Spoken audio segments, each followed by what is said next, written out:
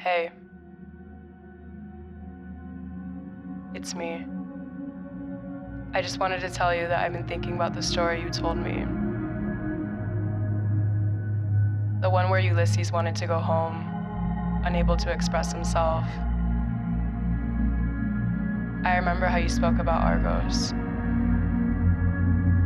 of how they went from a strong, vibrant, indestructible relationship.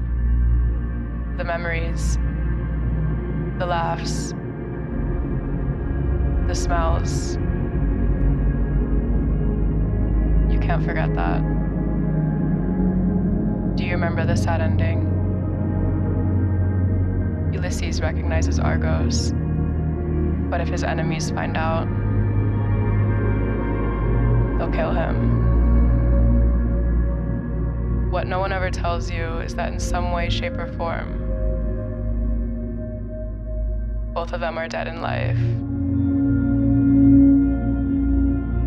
Ulises then makes the most difficult decision, choosing to stay quiet instead of saying something, keeping what he feels inside to himself. In that moment, Argos dies.